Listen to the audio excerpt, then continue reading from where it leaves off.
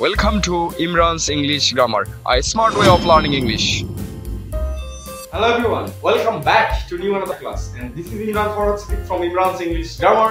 আজকে আমি আরো একটি গুরুত্বপূর্ণ ক্লাস নিয়ে আলোচনা করব, আর সেটা আমি তোমাকে বারবার বলি যে আসলে অবাঞ্ছিত রুল পড়ে আসলে কোনো লাভ নাই।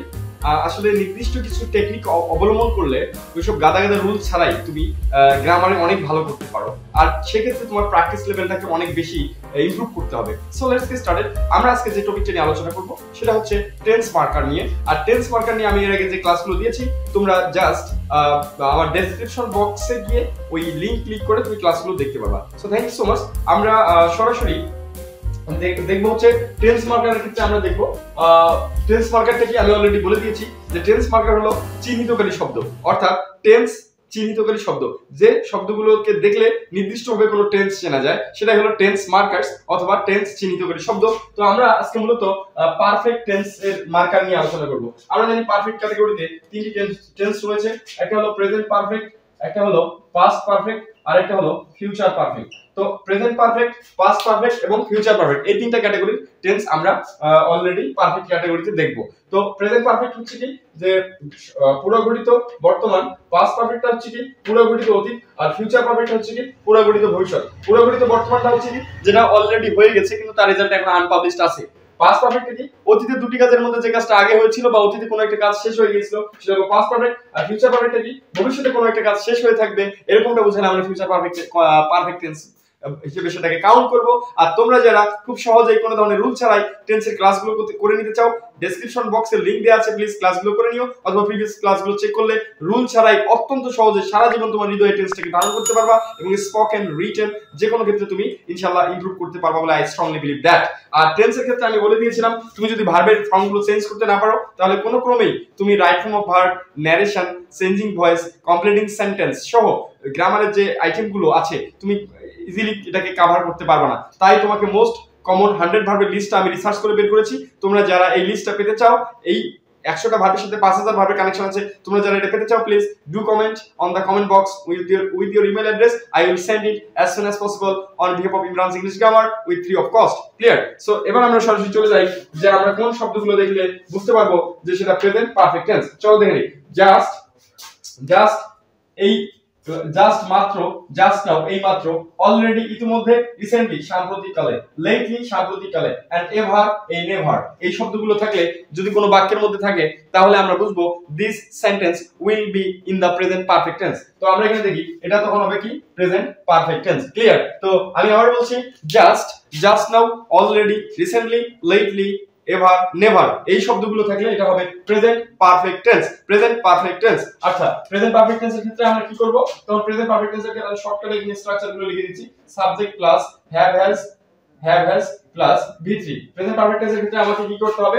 Subject plus have has plus V3 এই স্ট্রাকচারটা অনুসরণ করতে হবে। আচ্ছা, এরপর আমরা দেখি পাস্ট পারফেক্টের ক্ষেত্রে আমরা কোন মার্কার দেখলে আমরা সেটাকে পাস্ট পারফেক্ট টেন্স হিসেবে কাউন্ট করতে পারবো। সো এখানে দেখো দুটো মার্কার দেখা যাচ্ছে, একটা হচ্ছে বিফোর আর আফটার। তো বিফোর মানে হচ্ছে আগে, বিফোর মানে কি আগে, আর আফটার মানে হচ্ছে পরে। তাহলে বিফোর এর আগে এবং আফটার এর পরে পাস্ট পারফেক্ট টেন্স এবং অন্যটি হবে পাস্ট ইনডিফিনিট টেন্স। খুব সহজ বিষয়, তুমি শুধু মনে রাখবা বিফোর মানে কি আগে, তাহলে বিফোর এর আগে পাস্ট পারফেক্ট, আর আফটার মানে কি পরে, তার মানে আফটার এর পরে পাস্ট পারফেক্ট আর অন্যটি হবে পাস্ট ইনডিফিনিট টেন্স। আচ্ছা বাই দ্য ওয়ে, তো পাস্ট পারফেক্ট টেন্স। তো পাস্ট পারফেক্ট টেন্সের স্ট্রাকচারটা কি? Subject plus had plus V3, subject plus had plus V3, this is called past perfect tense. তো আমরা এরপরে দেখব future perfect continuous, future perfect টেন্সের মার্কার গুলো কি। তো ফিউচার পারফেক্ট টেন্সের মার্কার হলো বাই দিস টাইম, তারপরে বাই প্লাস এনি টাইম। তো বাই হতে পারে যে বাই দিস টাইম হতে পারে, তো বাই প্লাস এনি টাইম বলতে হতে পারে। তো তোমার বাই তোমার হতে পারে বাই টাইম, বাই যে কোনো একটা সময় হতে পারে। তারপরে বাই মান্থ, বাই ইয়ার বা বাই উইক এই ধরনের সময়গুলো থাকতে পারে। তারপরে এখানে কি বলছি যে next month, next week, next year ইত্যাদি হতে পারে। By next month, by next week, by next year ইত্যাদি হতে পারে। ক্লিয়ার? তো এই by plus any time, by plus any time, by plus next plus any time. আমি আবার বলছি, বাই এটা থাকলে সেটা future perfect tense, by this time থাকলেও future perfect tense, by plus any time, by month, by year, by decade এগুলো থাকলেও সেটা হচ্ছে ফিউচার পারফেক্ট টেন্স। তারপরে next plus any time, next week, next month, next year, next decade এগুলো থাকলেও সেটা future perfect tense. By next time, তাহলে by next মানে কি? By next month, by next week, by next year, by next decade, এই যে এই শব্দগুলো থাকলে সেটা হবে ফিউচার পারফেক্ট টেন্স। সো আমরা এখন সহজেই ফিউচার পারফেক্ট টেন্সের স্ট্রাকচারটা তোমরা সবাই জানো যে ফিউচার পারফেক্ট টেন্সের ক্ষেত্রে আমরা দেখব সাবজেক্ট প্লাস, তোমরা যারা এটা নোট ডাউন করে নিতে চাও নিতে পারো, নিয়ে তোমরা এটা সারা জীবন মনে রাখতে পারো, তাহলে খুব সহজেই তুমি টেন্স গুলো করতে পারবে এবং যখন কম্পিটিটিভ এক্সামের ক্ষেত্রে তোমার রাইট ফর্ম পার্ট বা কোনো ধরনের অ্যাডমিশন, ইউনিভার্সিটি অ্যাডমিশন, জব প্রিপারেশনের ক্ষেত্রে তুমি ইজিলি ওই টেন্সটাকে ফাইন্ড আউট করতে পারবে। সো আমরা এখানে দেখি subject plus will have plus v3, এটা হলো ফিউচার পারফেক্ট টেন্সের structure. So let's get started. আমরা এখন কয়েকটা एग्जांपलের মাধ্যমে সরাসরি প্র্যাকটিক্যালি দেখব যে এই মার্কারগুলো থাকলে আসলে এই পারফেক্ট ক্যাটাগরির যে তিনটা টেন্স আছে সেই টেন্সগুলোকে আমরা খুব সহজেই চিনতে পারবো। So let's get started. আমি প্রথম एग्जांपलটা নিই। দেখো প্রথমে যে আমি একটা एग्जांपल নিব সেটা হচ্ছে he dash finish f I n I s s, he dash finish his work just now, he dash finished his work just now। এখানে দেখো he dash finish his work just now, এখানে কিন্তু just now একটা marker আছে। কি marker আছে বলো তো দেখি? just now। তাহলে এই just now কোন টেন্সের মধ্যে, তুমি কোন টেন্সের মার্কারের মধ্যে পাবা? দেখো just now এটা হচ্ছে কি ফিউচার প্রেজেন্ট পারফেক্ট টেন্সের ক্ষেত্রে মার্কার। কোন টেন্সের মার্কার? এটা হচ্ছে প্রেজেন্ট পারফেক্ট টেন্সের মার্কার। তাহলে এই just nowটা যেহেতু প্রেজেন্ট পারফেক্ট টেন্সের মার্কার, তাহলে আমরা এখানে অপশনটা দেই, তাহলে কি হবে? finished, এখানে ফিনিশটা আমরা ব্র্যাকেটে দিই, তাহলে এখানে হবে কি have finished, দুই নম্বরে আমরা দিলাম has finished, তিন নম্বরে দিলাম আমরা ধরো have finished, has finished, have finished f I n I s e, have finished, has finished, আর আমরা এখানে দিলাম হচ্ছে had finished, had f I n I s e c e, এখানে ভার্বটা আমরা কি লিখছি? ফিনিশ। তাহলে এখানে দেখো যে he finished his work just now, he finished his work just now। তো এখানে just now এই বাক্যের মধ্যে যেহেতু just now এই মার্কারটা এখানে আছে, উপস্থিত আছে, তাহলে আমরা just now থেকে সেটা হবে প্রেজেন্ট পারফেক্ট টেন্স। আর প্রেজেন্ট পারফেক্ট টেন্সের ক্ষেত্রে কি হবে? have has plus v3। তাহলে আমরা এখানে দেখি কোথায় have has আছে, আমরা এক নম্বরে লিখে দিচ্ছি he have finished, এটা যেহেতু থার্ড পারসন সিঙ্গুলার নাম্বার, তারপরে সে কখনোই have finished হবে না, তাহলে কি হবে? থার্ড পারসন সিঙ্গুলারের ক্ষেত্রে আমরা হ্যাজ ফিনিশড এটা লিখবো। তাহলে এটার অ্যানসার হবে কি? He has finished, f I n I s i c e। তাহলে he has finished his work just now, সে এইমাত্র তার কাজটি শেষ করেছে। ক্লিয়ার? তো আমরা আরেকটা एग्जांपल আমরা দেখে নেই, যেটা বিভিন্ন পরীক্ষায় আসছিল, এই ধরনের একটা আমরা एग्जांपल নেই। she dash O double C O U R occurred an accident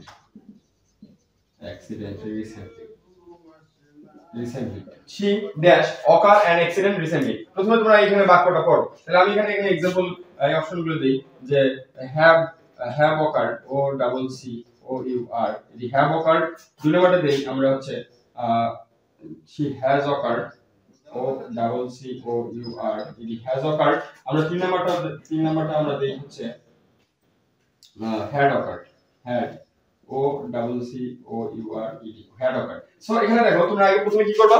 বাক্যটা পড়ে নিয়ে দেখবা যে is there any tense markers are available or not। তুমি এখানে দেখো she occurred an accident recently, এখানে দেখো একটা রিসেন্টলি একটা শব্দ আছে। এই রিসেন্টলি এই মার্কারটা কোন tense marker? Recently, just now, already, recently. তাহলে দেখো এখানে রিসেন্টলি আছে না নাই? অবশ্যই এখানে রিসেন্টলি আছে। তাহলে এই রিসেন্টলি শব্দটা হচ্ছে present perfect tense marker. Recently শব্দটা কোন tense marker? Present perfect tense marker. তাহলে আমরা এখানে কি করব যে এই বাক্যটাকে the sentence should be in the present perfect tense, R present perfect টেন্সের ক্ষেত্রে subject plus have plus v3। তাহলে আমরা এখানে কি লিখলাম যে অ্যানসারটা হবে কি have occurred তো হবে না, কারণ সেটা হলো কোন person? Third person singular number, কখনো have হয় না। তাহলে আমরা এখানে লিখব has occurred। তাহলে থার্ড পারসনের ক্ষেত্রে আমরা has ব্যবহার করি, তাহলে has O double C O U R, it has occurred। Clear? তাহলে she has occurred an accident recently। Okay, so এরপরে আমরা দেখব আর দুই একটা एग्जांपल আমরা দেখে নিব।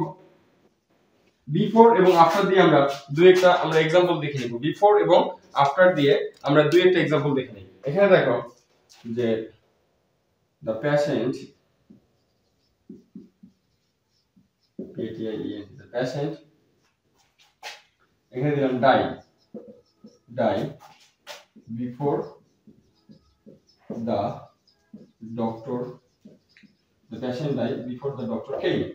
The patient died before the doctor came. আমি কি বলছিলাম? বিফোর মানে আগে, তার মানে বিফোর এর আগে হবে পাস্ট পারফেক্ট, আর আফটার মানে পরে, বিফোর এর আফটার এর পরে হবে পাস্ট পারফেক্ট। তোমাকে শুধু এই শব্দ দুইটা মনে রাখতে হবে, বিফোর মানে আগে অর্থাৎ বিফোর এর আগে পাস্ট পারফেক্ট, আর আফটার মানে পরে অর্থাৎ আফটার এর পরে পাস্ট পারফেক্ট। ক্লিয়ার? আর পাস্ট পারফেক্ট এর স্ট্রাকচার হচ্ছে subject plus had plus V3। তাহলে এখানে দেখো the patient died before the doctor came, the patient died before the doctor came। তাহলে এখানে তুমি কোন অ্যানসারটা লিখবা? তাহলে অ্যানসারটা তোমার স্ট্রাকচারটা জানতে হবে। তাহলে এখানে দেখো বিফোর এখানে আছে না নাই? তাহলে দেখো তো বিফোর আছে না নাই? বিফোর মানে কি? আমরা জেনেছি বিফোর মানে হচ্ছে পূর্বে। বিফোর মানে কি? পূর্বে। তাহলে বিফোর এর পূর্বে এবং আফটার এর পরে পাস্ট পারফেক্ট। তাহলে বিফোর এর পূর্বে এই যে ভার্বটা দেওয়া আছে এটাকে কোন টেন্সে করতে হবে? Past perfect tense. তাহলে পাস্ট পারফেক্ট টেন্সের গঠন কি? Had plus V3। তাহলে এখানে অ্যানসারটা হবে the patient PATIENT, the patient had died। তাহলে অ্যানসারটা কি হবে?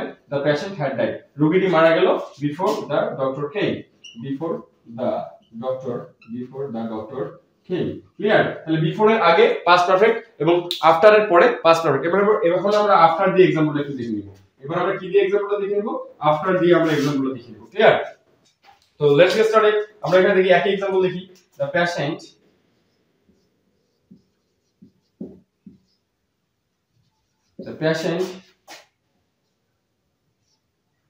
the patient died after the patient died after the doctor এখানে ড্যাশ দিয়ে আমি এখানে দিলাম কি?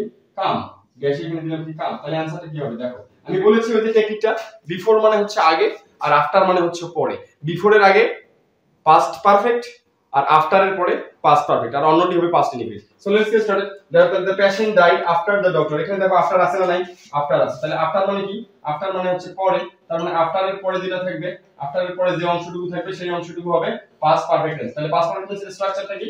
the had plus V3। তাহলে এখানে হবে the doctor had, তাহলে হবে কি? the doctor had came। তাহলে এখানে the doctor had come, তার মানে কি? ডাক্তার আসিবার পরে রোগীটি মারা গেল। আর the patient had died before the doctor came, তার মানে ডাক্তার আসিবার পূর্বে রোগীটি মারা গেল। জাস্ট এতটুকু মনে রাখবা, বিফোর এর আগে এবং আফটার এর পরে পাস্ট পারফেক্ট এবং অন্যটি হলো past indefinite tense. So let's get started. আমরা লাস্ট এক্সাম্পলটা দেখব, ফিউচার পারফেক্ট টেন্সের স্ট্রাকচারটা দেখব। কোন স্ট্রাকচারটা দেখব আমরা? Future perfect structure, future perfect টেন্সের স্ট্রাকচারটা আমরা দেখব। সো আমরা এখানে দেখে নেই যে she will আমরা এখানে দিই উইলটা আমরা বাদ দেই। তাহলে she dash communicate, আমরা এখানে ভার্বটা দিলাম COWU, communicate, she dash communicate with me, এখানে আমরা দিলাম ধরো by next month, MONTH। তাহলে she dash communicate with me by next month। আচ্ছা, তাহলে তোমরা আগে পুরো সেন্টেন্সটা পড়বা, she communicate with me by next month। তাহলে এখানে দেখা যাচ্ছে বাক্যের শেষে একটা কি আছে? টেন্স মার্কার আছে। কোনটা টেন্স মার্কার আছে দেখো তো? by next month। আমি বলেছিলাম এখানে by next month এর কোন টেন্স মার্কার? যদি কোনো সময়ের পূর্বে বাই থাকে অথবা বাই দিস টাইম থাকে অথবা by plus any time, by week, by month, by ইয়ার এগুলো থাকে, অথবা by next month, by next week বা বাই নেক্সট ইয়ার এগুলো যদি থাকে, বা next time, next month, next year এগুলো যদি থাকে, তাহলে সেটা হবে ফিউচার পারফেক্ট টেন্স। আর আমি ফিউচার পারফেক্ট টেন্সের স্ট্রাকচারটা বলে দিয়েছি, সাবজেক্টের পরে উইল হ্যাভ প্লাস কি? V3, সাবজেক্টের পরে উইল হ্যাভ প্লাস কি? V3। So let's get started. she communicate with me by next month, সে আমার সাথে, সে কি করবে? আমার সাথে আগামী মাসের মধ্যেই যোগাযোগ করবে। তাহলে এখানে by next month এটা হলো ফিউচার পারফেক্ট টেন্সের স্ট্রাকচার। তাহলে আমরা এখানে অ্যানসার থেকে লিখব, অ্যানসার শুড বি তাহলে she, এখানে কমিউনিকেট আছে না? তাহলে এটাকে ফিউচার পারফেক্ট টেন্সে লিখতে হলে কি হবে? উইল হ্যাভ আমরা নিব। তাহলে আমরা এখানে নিলাম will have, she will have। তাহলে আমরা এখানে she will have communicated, তাহলে ভার্বটা হবে কি? V3। তাহলে she will have communicated, she will have communicated with me by next month, she will have communicated with me by next month। তার মানে সে আগামী মাসের মধ্যেই, সরি, সে নেক্সট মান্থ, পরবর্তী মাসের মধ্যেই আমার সাথে দেখা করবে। So thank you so much for watching this video attentively and smoothly, and please, if you are a newcomer to this channel, do subscribe my channel, and your support will help me to make more classes on different topics. And if you have any demand to make any class, just comment and write the topic on the comment box. I will make it as soon as possible. Stay safe, stay blessed, all the best. I will keep you in touch. Thank you so much.